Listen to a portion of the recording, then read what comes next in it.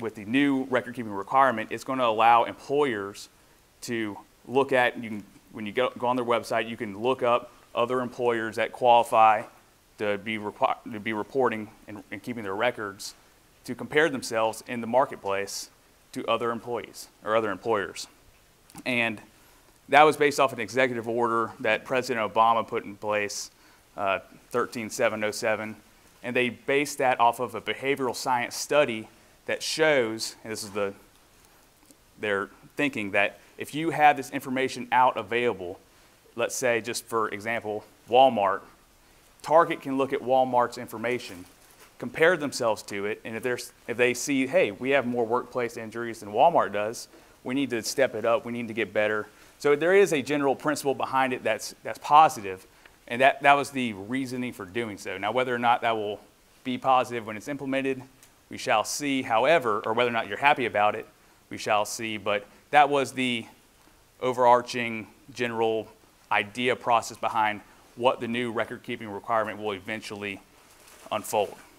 So, when we're talking about record-keeping, what are the records that have to be kept? And these are the big three. I'm not talking about LeBron, Bosch, and Wade. We're talking about the Form 300, 300A, and the 301. Now, depending on the size of your company, maybe you're familiar with all of these forms. Maybe you're only familiar with the top form, the Form 300. And I'm going to talk a little bit later about which employers have to deal with which specific forms. But generally, these are the three record-keeping forms that have to be taken into account when you're talking about these new updating record-keeping requirements. So just as a general principle, the 300 form, that's the log that you have to make whenever there's a workplace-related injury or illness. The 300A is the summary of that workplace illness or injury. And then the 301 is the report that you make based off all, or hopefully none, workplace injuries or illnesses that take place throughout the year. So you got the log, the summary, then the report. Now, the updates to the record-keeping requirement. Looks like a lot, but we're going to go over it detailed here.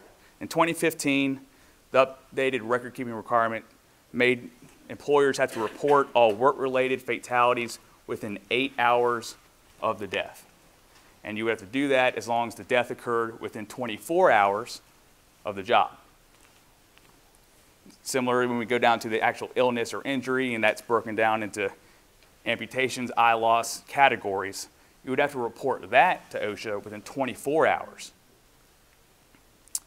Then, so if you get somebody run over and the ambulance comes and takes them to the hospital, they don't die on the site, but they die within a certain amount of hours, you got to report it. Or if we continue to not have global warming and have really hot summers, I mean, how many of you guys had someone keel over during a break maybe when they were sitting there having their lunch and trying to cool off? Is that a workplace injury?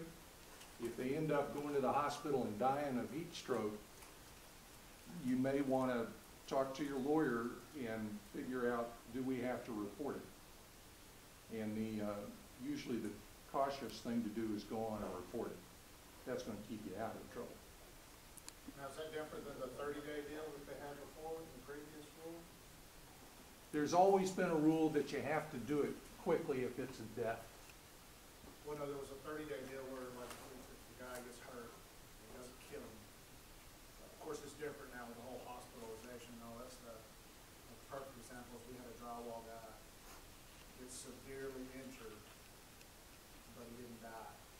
There was only one guy, so at that time it was the old rule.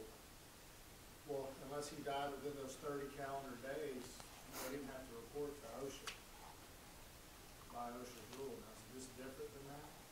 well, the 2015. This is talking about something different. Okay. This Right. is when you know close in time to when he was at your site that he died. Dealing specifically with the fatality from the 2015 update, it was if the person died within 8 hours of the workplace incident. So that was what that specifically was. Now, working back down, and thank you, Don, for that, the establishment, and I'll talk a little bit more about establishment versus employer, but in the 2015, you were exempt from the routine record-keeping requirement if your establishment had less than 10 employees. And there's a difference between establishment and employers, and we'll talk about that later on. And also that low-hazard industries were also exempt from routine record-keeping requirements. And specifically in 2015, and this is somewhat of a difference between 2015 and 2017 as far as one of the bigger differences, is that if you were one of the establishments that had to keep these records, you could report it by either calling OSHA directly, you could go to the local OSHA office and report or hand over your handwritten reports, or you could go online and submit your reports that way. So that was in 2015. Now when you compare that to 2017, our first bullet point we have up there is that employers, depending if you're the size of your establishment, if you have to collect the Form 300 or the 300A and the 301, you have to report that electronically now. You can't just call OSHA and report it over the phone. You can't go down to the local OSHA office and hand over your handwritten forms. They're implementing an entire electronic submission for all these types of forms. But in my first half of the presentation here, there's going to be three things that I think are big, important takeaways.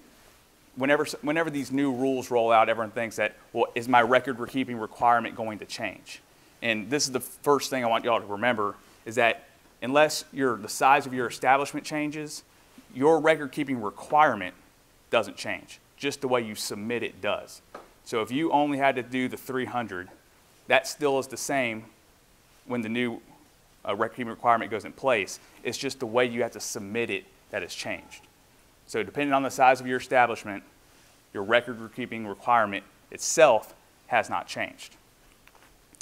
And then also 2017, and Don will talk about this in the second half of the presentation, there is a much greater emphasis put on the anti-retaliation aspects of keeping these records, and that will tie into the drug testing that Don will talk about as well. However, just briefly, they're going to reinforce the right to report emphasis for employees, and that's something that can be easily taken care of as long as you have the poster that OSHA has for you to put in place, the right to report poster, and there's more about that information later, but that's one of the things that you can kind of check off as far as making sure you're in compliance with the list of things you need to do as far as anti-retaliation. Having that poster in place is a big thing. There's also clarifications as far as how drug testing is done, as far as whether it's reasonable based on the incident compared to making sure it's not deterring anyone from reporting an incident. And also, talking about the anti-retaliation, it was actually supposed to go in place and go into effect at the earliest part of these new rules. It was supposed to go in effect in August. And then, for whatever reason, they decided to push that back to November 1st.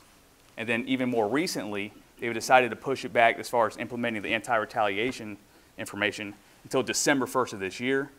The reason being is that in the North District of Texas, there's a challenge going on right now in the court. And last I checked, that still hasn't been decided yet. So it's possible that could be pushed back even further. But as of now, the update to the anti-retaliation information is supposed to be going into effect first, which is December 1st of this year. So that's just something to keep in mind. Also, 2017, establishments with fewer than 20 employees at all times, they do not have to regularly submit the record-keeping requirement information. They still have to keep the information, but they don't have to regularly submit it. So that's kind of a change. And something we'll talk about a little later on is how the compliance schedule for making sure you're reporting electronically these forms that you have to keep is going to be kind of slowly implemented over the next year or so as far as your deadlines for doing so, and we'll provide that information to you. So as I was mentioning, what's the difference between an employer and an establishment? So I used the analogy earlier of Walmart versus Target, and an employer would be Walmart, but the establishment would be the individual Walmart stores. So if you have multi offices all around the Southeast or so forth, the way you calculate your reporting requirement is based on your establishment. So if you have a small annex office in Charleston or something like that, that only has 10 employees, then they're not necessarily going to be subjected to the same reporting requirement as your main office here in Atlanta. However, that's something when you think that it's just, if you have 250 employees, period, you're subjected to having to do the 300, 301, and all of that, but it's actually based on your offices. And I'll also talk about how you calculate how many employees you have per establishment, but that's something just to keep in mind. It's an establishment, not employer, as a general rule of calculating how you have to report or not have to report.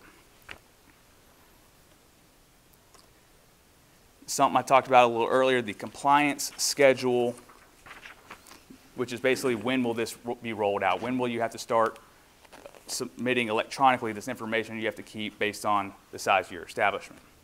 So if you have between 20 and 249 employees in a establishment that's in a high-risk industry, your 2016 forms that you're going to collect, the 300A, you have to submit that by July 1st, 2017. Similarly, the next year, 2017 forms, you have to submit that by July 1st, 2018. And then beginning in 2019, everything that you have to report, or I guess everything, if you're between 200 or 20 and 249, you only have to do the 30A. You have to do everything by March 2nd. And that's, like I say, going to be completely electronic submissions. So they give you kind of a grace period to figure out how the best way to designate someone to put the information in the computer and all that type of information. However, you will have till July until 2019, then you'll have to submit that information in March for the year prior. Now, if you're a larger establishment with 250 employees or more, it's the same compliance schedule listed above, but it applies obviously to the 300, 300A, and the 301. So that's just something to keep in mind. Now, the bottom bullet point here, that's my second point from my first half of the presentation here that I want y'all to remember and take note of, is that this is the big difference for the 2017 new rule. Is that if you're an establishment that does not have to regularly submit these forms, depending on what the situation is, if you have 19 employees, so you don't have to regularly submit the forms that you're keeping, OSHA can, upon written notice, make you submit a report. So if they, for whatever reason, think that there's something going on, they need to investigate, whatever the reason may be, before it's just if you were exempt, you were exempt. OSHA can now individually reach out to you and ask you to submit a report that you're supposed to be keeping based on that data or information that they might collect from employees. Yes, sir? But they could already do that before through a survey, right? That, I believe that they could, yes, but the difference here is making you actually submit the 300, the 30A, the 301, all that information. They can contact you directly and say, hey, we need these forms submitted. So that's a difference. So you should probably do them even if you're exempt. The exemption goes just to the reporting. You still had to keep these records. It's just if you were under 20 or if you're a smaller establishment, you wouldn't have to submit that every year, although you still had to keep the records.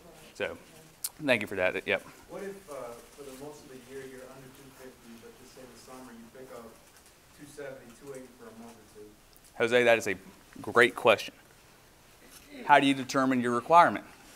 This is how you do it. So you look at your peak employment per establishment, because remember, your reporting requirement depends on the size of your establishment, not Walmart as a whole, just the Walmart here in Marietta. So you look at the peak number of employees you have on one single day. So probably, say it's Walmart, they have seasonal employees. They have part-time employees that are employed to help throughout the holidays.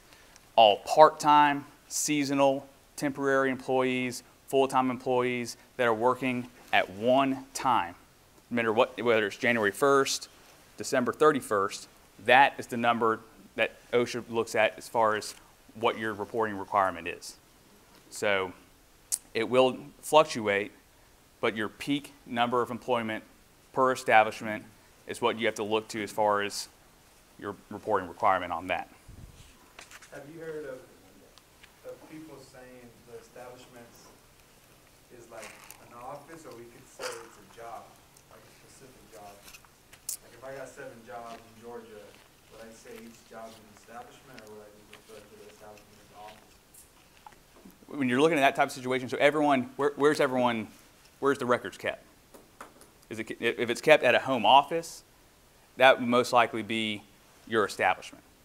And Don, correct me if I'm wrong on that, but if you have people all throughout the state, but where their paycheck comes from, where their information's kept, where their records kept, that would be the home base as far as the establishment goes for that. It's my understanding with an establishment, it's a physical location that's gonna be there for more than a year. Has that changed? So that could be a job site. Yeah, I mean, so like for me, for instance, we got 10 or 15 job sites. I got some projects that go longer than a year. Mm-hmm. That have their own 300 day, all that stuff posted. Mm-hmm. Then I've got some that don't, that get lumped into my corporate accounting as far as my OSHA 300 and all that kind of stuff. Does that change? No. So if you get a big project and you staff up and everybody's running out of, you know, housing at Fort Benning or something, that's possibly gonna become an establishment for you. If you got a trailer there and somewhere to post things. If not, they're gonna come back to the home office. Even if the checks are coming from wherever they may be coming from.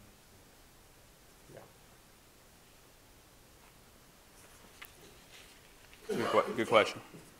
So we touched on this a little bit earlier, but the reporting requirement per establishment size. If your establishment is between 20 and 249 employees in a high-risk industry, the only form you have to submit is the 300A. If it's above 250 employees, that's when you get into the 300, 30A, 301. And just as a reminder, like we talked about earlier, all these, going forward, all the reporting has to be done electronically, which is kind of a big difference. But what are the high-risk industries? There they are. This is just, so are y'all ready? Here we go. Agriculture, forestry. No, I'm just kidding. I'm not going to do that. But those are all the high-risk industries as OSHA designates them. There are a couple I just wanted to point out, because if you do have individual sites, depending on what type of equipment you're using, whether or not you could, if you're not in a high-risk industry or you don't, or you have a establishment that isn't. Yes, sir. Where's this at on OSHA's site? Excuse me. Where's this at on OSHA's site, do you know? I would, where it is on OSHA's website, I'm like maybe the frequently asked questions. The OSHA's frequent. I think on some of the slides I have a link at the bottom. If you go there, the frequently asked questions, I think that does have a link directly to the high-risk industry list. Well, because obviously, like everybody in here, we're all trying to figure out how this applies to us. Right. In our company. Like for me, I'm thinking, you know, all of my projects, we generally have less than 20 people, or all of the people, everybody else is subcontracted. Mm-hmm. So I don't have a requirement to report electronically. My one place would be my corporate office, but I don't think it's gonna fall into the high-risk industry, which tells me I'm not gonna have to report to them, is what I'm taking. Because it's just administrative, you know, management type stuff. I'll let you take this one if you want. I mean, that's a gray area. I would err on the side of caution. I mean, I keep track of all of it. Right. It's not a matter of whether I've got the information if they want it. I just want to make sure that I'm reporting for the requirements. We'll go back a slide. Okay. Why are you talking about high-risk industries? Yeah, you asking me? Yeah. Okay. Yeah. This is for the reporting requirements based on the information you have to keep on the size of your establishment. Yes, so if your home office has 250 or more, it doesn't matter if you're in a high risk. I mean, we're not. I mean, we might have 35 people. But if you're in that middle one between 20 and 249 and you're not in a high risk, Yeah. But it's your industry. Yeah. It's not whether your establishment is in the. Right. Yeah. Yep. So if it's a construction company, it's gonna be in the high-risk list of. Subs, there's a lot of things that come under construction, Mm-hmm. like we're painting. Right. Does that come under the construction heading or they have its own rule? If your company, If you work on a construction site. right. Yes, and then, but kind of like you were saying, I'm going to touch on a couple of these here that jumped out to me. So if you have in-house mechanics working on your machinery, let's say that's at a separate establishment, even your industry would automatically qualify you if you're in construction anyway. But if it's a side company, maybe it's under a different LLC or something of that nature, that you have someone, mechanics there working on your equipment on the far right column at the bottom, industrial machinery repair, things of that nature. Or let's say you get involved in a project and it becomes a joint venture type deal, where your company ends up being a lessor of the building that you helped build. That's also considered a high-risk industry under OSHA. Warehousing and storage, because these are also sometimes, your main industry is construction, but you might be involved in these other types of industries. So that's just something to keep in mind. There's a couple that I pointed out. I don't think it just comes down to your NAICS code that you've got occupational tax certificate for. I mean, if your That's gonna business be- license Yeah. is construction, that's what they're gonna go to, whether you say, hey, we just sit over here and pride. Yes, sir. Yeah, no, I agree with that completely. All right, so moving on to the next slide, the electronic submission. The 3 ways that OSHA is going to set up for you to do it.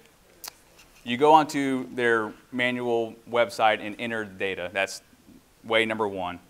The second, you can process multiple establishments at the same time using what's called a CSV file.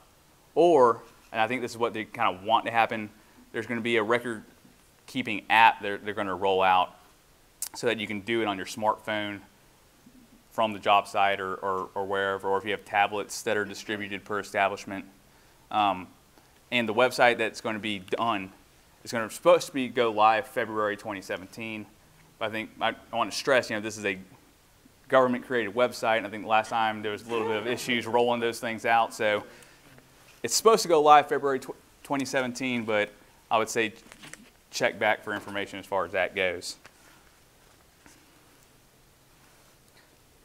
All right, so submitting this information, how long is it going to take? Now, disclaimer, this is from OSHA's website as far as their estimation on how long it's going to take to submit this information. However, per OSHA, if your establishment is the 20 to 249, it's supposed to take 10 minutes to create your account. After you create your account, submitting the 300A form is supposed to also take 10 minutes. We shall see. If you're on the higher side of the employee per establishment spectrum, also supposed to be 10 minutes to set up your account, 10 minutes for the 300, and then they estimate 12 minutes to submit the 300A and the 301. I got those transposed, the 300 and the 301. So that's OSHA's estimation of how long it'll take. So it sounds pretty good, but we'll see. And like I touched on a little bit earlier, they plan on creating an app that will allow you to do it quickly and on the run. So when you're submitting this information, things you have to think about is your employee's personal identified information. So how is that going to be protected? So OSHA software that they want you to upload this information on is supposed to scrub all of the employee's personally identified information. Did they actually believe that? So that goes to the employee name. Well, I just want to make everyone aware that what that's supposed to be is the employee name, employee address, the name of the doctor, the name of the hospital. But keep in mind what it doesn't say, and this is going back to a point I made earlier, is the name of the employer. So that's a big difference as far as the information that's going to be available to the public is the employer's name of where this workplace injury or illness occurred. So, but a part of the information that isn't scrubbed or supposed to be scrubbed by OSHA is the employer's name. And this goes to the main overarching thought process behind having this new update, is that they want businesses to compare themselves to other businesses inside their own industry. And like I talked about before, the reason being is if Target sees that Walmart is doing way better as far as workplace injuries, then it's supposed to spur, based on behavioral science, that Target will make themselves a safer place to work. And that is something that's different based on the 2017 rule. So, and that would be the third big thing take away from my part of the presentation, that the employer's names will be out there as far as where the workplace injury took place. So just going back, the first big thing from my presentation is that the new rule doesn't change your personal record-keeping requirement based on your establishment. If your establishment size hasn't changed, the records you have to keep will not change. The submission will, but the keeping of the records will not. OSHA can make individual requests for you to submit the records that you wouldn't ordinarily have to submit, and that companies are going to be able to compare themselves to other companies inside the relevant industry moving forward. So that will conclude the first part of the presentation. And now I'll pass it over to Don for the anti-retaliation portion.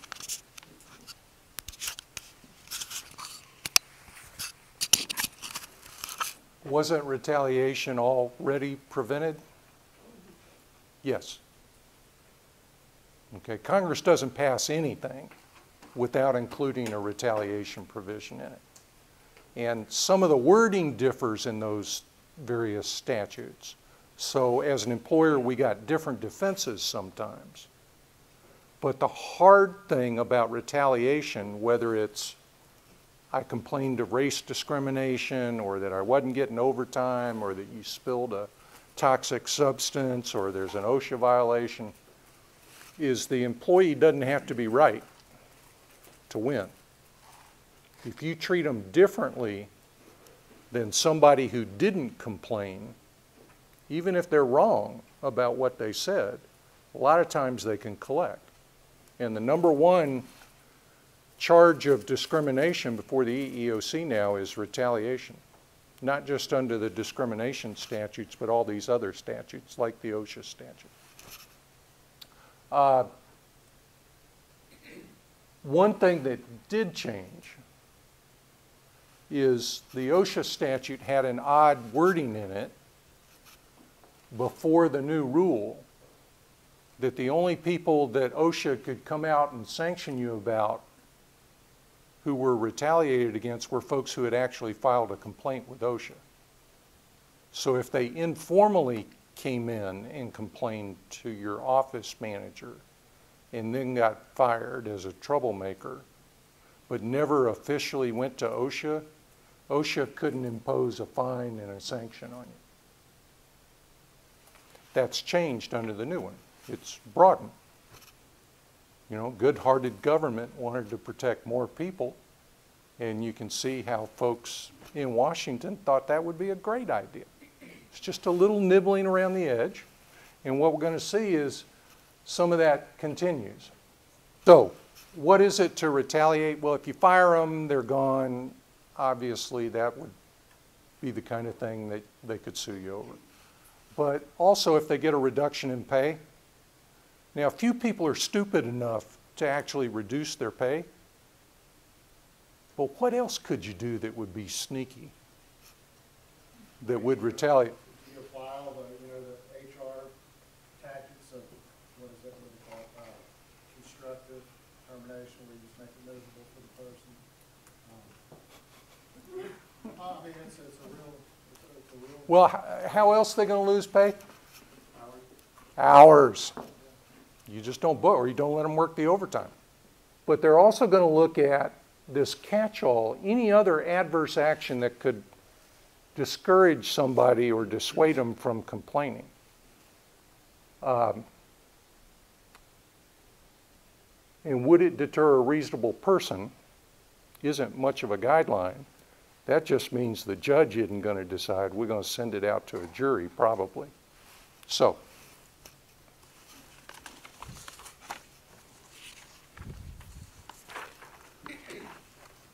A simple way to fulfill your obligation to tell them that you cannot retaliate against them is to put up the poster.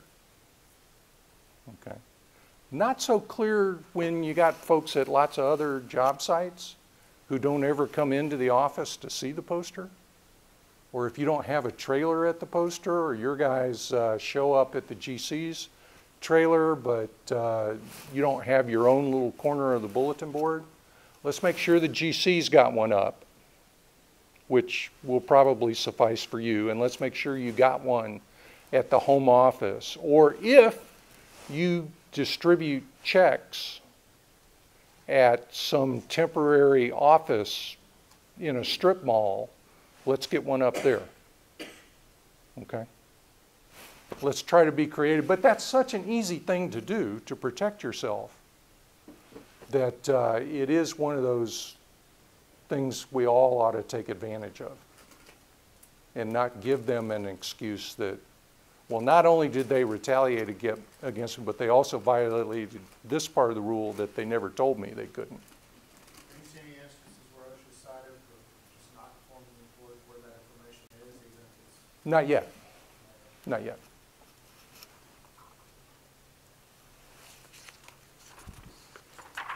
How many of you guys drug test? Why do you drug test? Excuse me? Well, good point. When do you drug test? New hires.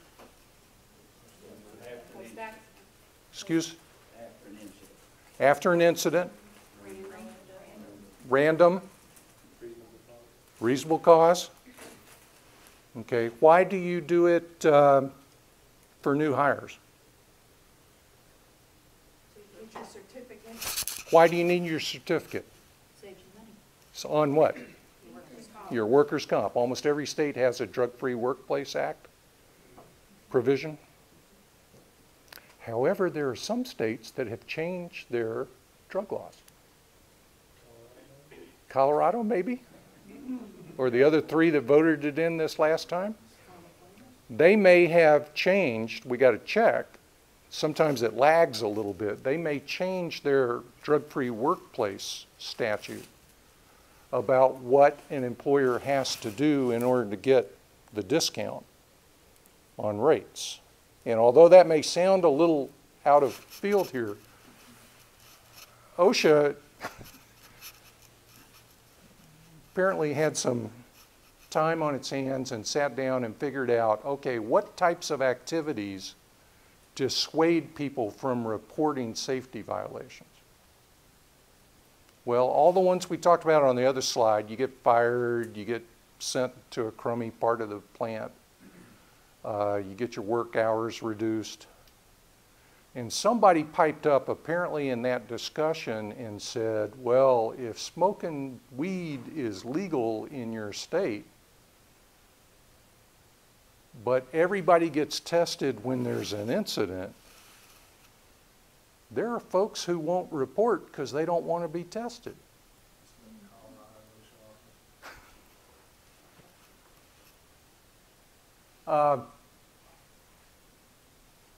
So OSHA wrote this long interpretive bulletin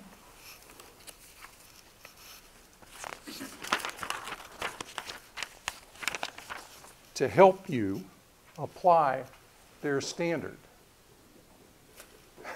Okay, let me go back. The new rule does not prohibit post-incident drug testing.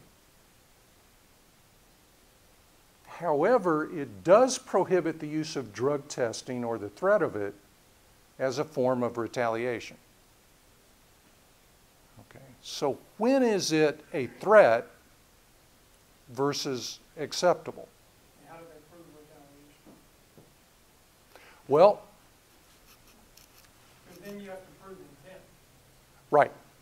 So it has always been an issue in a retaliation case. You have to prove they engaged in some protected activity. They got disciplined or an adverse action. And then you have to prove their protected activity caused the action. which is where all the intent comes in. Maybe the employer says something stupid, like, we're doing it because I'm sick of these bogus safety complaints. But that's kind of rare. It does happen. But they'll look at, well, what were the circumstances? And the example they use are things like, suppose you got a big crane that dropped something on a bunch of people. Who's going to get drug tested? Crane operator. Well, that makes sense, because if he's under the influence or she's under the influence, that would be a reasonable thing to assume. What about the victim, the riggers, somebody who was supposed to be in charge of making sure everybody was cleared out underneath? The whole group. But suppose you only test the victim and not the others, and the victim makes a complaint because the victim's family got a lawyer and somebody made a complaint. That might look like retaliation because you've applied the law or your rule in a way that seems to target out the one with the complaint about the safety violation. Now, suppose it was a trucking accident where they get whacked, and the driver of the truck is driving a truck over 10,000 pounds. He's subject to DOT regulations, and the DOT regulations are going to say test him if you're driving and there's an accident and a fatality. So that doesn't fall under OSHA. That falls under some other category that allows you to, excuse me? That's part of that criteria too, is the vehicle's towed, and that kicks it into the DOT. Could be, absolutely. But just like DOT might give you the excuse to test some but not all of the people involved. That's regardless who's at fault. Yeah. We've also argued over the years that the Drug-Free Workplace Act gives us an excuse or even requires us to test post-accident. And now those laws you got to look at may be changing. Won't insurance have quite a bit to say about all this when it's all said and done? The way the industry leans, if your insurance provider, if you at the end of the year, like right now, we're going through negotiations with insurance companies, and we submit to 10 different companies to get quotes back, and all 10 of them have criteria in there that requires drug testing per certain incidents, then as of contractually, we're bound to follow whatever those requirements are if we go through with that. So where does all that play into this? Once again, I wish that camera wasn't on. I guess the polite way to say it is we have a lot of insurance companies that hire us to defend employers, right? And just because the insurance company requests it doesn't mean you have the legal authority to violate my rights. Just because the insurance company thinks it'll help them control cost. However, the drug-free workplace statute is a better defense for you, or some DOT reg, or if you're on a federal government contract that requires it, then you got a great defense on it.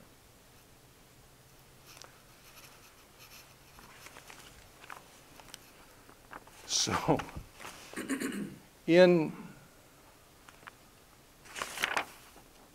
on October 19th of this year, the Deputy Assistant Secretary for the regional administrators of OSHA issued an interpretive bulletin about the retaliation and this new thing about even drug testing can be retaliatory. Listen to this. Section 1904 does not prohibit employers from drug testing employees who were who report work-related injuries or illnesses, so long as they have an objectively reasonable basis for testing, and the rule does not apply to drug testing employees for reasons other than injury reporting. Clear as mud, right? Moreover, OSHA will not issue citations under this section for drug testing conducted under a state workers' compensation law or other state or federal law, right? So if the workers' comp statute gives you the authority to test post-accident, you can do it and not be retaliating under the OSHA statute. This section only prohibits drug testing employees for reporting work-related injuries or illnesses without an objective reasonable basis for doing so. So unless you can bootstrap it to another independent statute, you got to have a reasonable basis for testing the people you test post-accident. Georgia have any work comp? Yeah, Georgia's got both drug-free workplace and a workers' comp provision that'll help you. But for those of you that do projects in multiple states, this is a huge headache because you got to check all those other states so that you don't get second-guessed by OSHA on this. Now you could switch. What would be the safest, easiest thing? And as I talk to people, I always got to tell them, you know, I am happy to spend your money to give you advice on all these things, but you're not always going to have a lawyer available at some remote project location. What's the best reasonable rule you could implement that'll help you, particularly given the sophistication of the people you're going to have on site? Plant drugs on them. Well, that is kind of what I was getting at, is one rule you could adopt would be even post-accident, we're only going to test if there's reasonable suspicion. Now that's a tougher, I don't know that you have to go that far given the way the interpretive bulletin talks about reasonable basis. Because reasonable basis wouldn't require you, that's just thinking about, well, okay, who are the key people in this incident, and we ought to test them because they could have had an effect if they were stoned. Reasonable suspicion sounds more like somebody planted drugs or noticed that their pupils were dilated or they were slurring. But we'll have to see how many people get caught with this, and it might be smarter, safer to adopt a reasonable suspicion kind of approach to this. Which involves supervisory training. Yeah, it has to, because if not, you're going to have a less educated frontline supervisor who won't be able to articulate why he chose to test her when he's likely to say, well, everybody knows she's a stoner. Or I saw her at the bar last night and she was tanked up, so I just assumed it made sense to do it now. We can practice if we have a lawyer on site and come up with better reasons to articulate the true underlying beliefs, but that's not always going to be easy. The other thing this OSHA interpretive bulletin said, right, was you have to have a reasonable basis, which means in their eyes you can only test for alcohol, because testing for the other things won't necessarily show current impairment. Right? When you test for drugs, you test for cocaine or meth or whatever. What shows up in the urine is the chemical that's left over that your body made the illegal drug into. And the fact that you have that residue drug doesn't mean you're stoned at the time that's in your urine. It's a step removed. And so they've interpreted this in the OSHA bulletin as reasonable basis for testing doesn't include testing for things other than alcohol.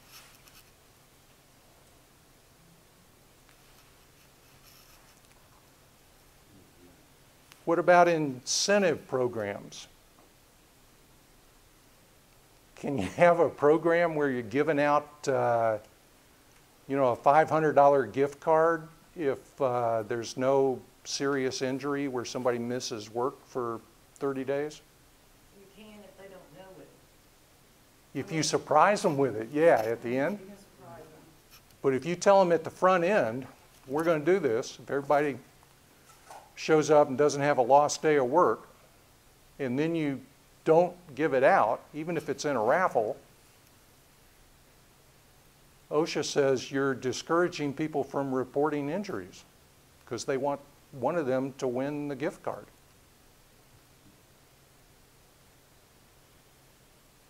Somebody had too much time over lunch sitting around there. I mean, it makes sense, but oh my gosh, the minutia they're cranking out at this point. So can you have a gift card for if everybody wears their helmet, ties off for heights, and does lockout, tagout for 30 days? Yeah, that's a legitimate safety interest that you can do, but not for just losing. Yeah, if it's tied to an acceptable or mandated work practice, then you're safe. But if it's just for not missing work or having no, you know, like those billboards that used to be on the outside of the plant, you know, it's accident-free for so many, that's not going to fly anymore. So you may have to tweak your incentive programs a little bit. If you do work in multiple states, Georgia doesn't have its own OSHA state agency. Tennessee does. Some of the others around us do. If you work nationally and go where the work is, you may encounter lots of these over there. In general, a state can adapt and start their own agency, but they have to at least meet or exceed what the federal OSHA requirements are on any particular issue. And why a state would want to create its own bureaucracy could be that they want tougher standards in most cases. Could be that they just want to view it as a revenue enhancement operation. How will the election change this new rule? That was my segue to this. You know, how many people think that politicians follow through on every promise they make during the election campaign? Or that they do it promptly once they get in? President-elect Trump has talked about streamlining government, taking regulations off business so that job growth can occur. Is that going to be applied to this kind of OSHA rule? Because, you know, even if it takes 10 minutes to set up your account, it's another thing you got to record and report. It broadens the retaliation provisions. At least on first blush, I think a lot of people are going to find the hand tying about when you can drug test to also be kind of not something that most pro-business people would be in favor of. I don't have any inside information that I can publicly share. But I do know attorneys I've worked with over the years who have been cooperating with the transition team, and they started last summer making lists of executive decisions that might be rolled back. And although no decision has been made, they're certainly talking about tons of things at DOL, including the new overtime rules about the salary level having to go up in order to be exempt. And some of this, now OSHA doesn't at all have the bad public image that DOL has. among conservative groups or the general public. But this could well be something that for a while we have things in effect that get changed once the new administration comes in, and it may not be immediately. It may be 6 months after they get in. And all I can tell you is, as a lawyer, I have a duty to tell you to comply with what the law currently is. And as a business person, I think most people will say, let's comply while it is the law.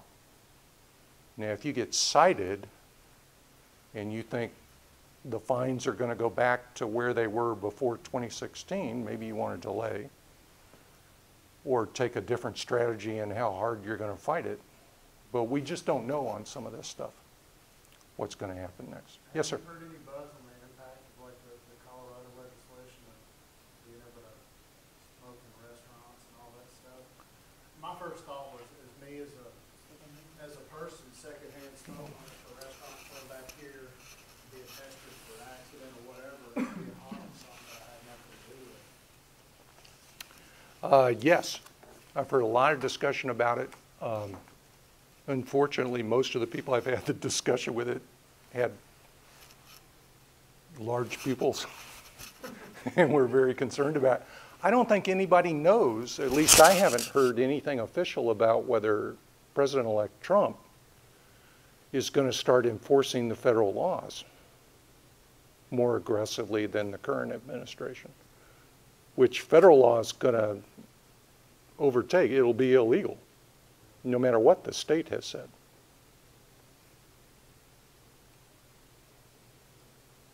I don't know what the NFL is going to do. That's had some publicity recently because they've got franchises in multiple states now where it's legal. And they have a whole bunch of employees with pain problems. And they're looking to move to Las Vegas, which Nevada recently legalized. Yeah, great example. That's not going to keep them from going into Vegas. But, you know, why do you test, I guess sort of this is kind of convoluted, but why do you test new hires? I used to have employers in North Georgia that said, well, we're not really going to test them. We're just going to put up a sign that says we do. And the stone ones will look at the sign and never come in to make an application. And that kind of helps. But, you know, you got to be realistic about when you're testing, can we get the kind of people we need if we're going to test? And sometimes you decide that's just not realistic given what we're paying and what's in the population. And here there will be lots of employers who either are sympathetic to the drug laws in these progressive states or don't want to lose those employees. I mean, my thought too is I thought about with the military. There's some jobs in the military where you get random drug tested pretty regularly. It'd be easy enough in a place like that to be exposed. I mean, I got a feeling a lot of those people, they're just staying away from anywhere they think might, Yeah. you know, not come within 100 feet of it because they're afraid of that. Right, and the military drug tests are not going to be saddled with this current impairment thing. They're going to be looking for the residue drugs in your system for sure. Well, Sam? Yes, sir. Great job. Thank you all very much. If you have questions, we can hang around, but appreciate the opportunity, and we'll get you out of here a little early.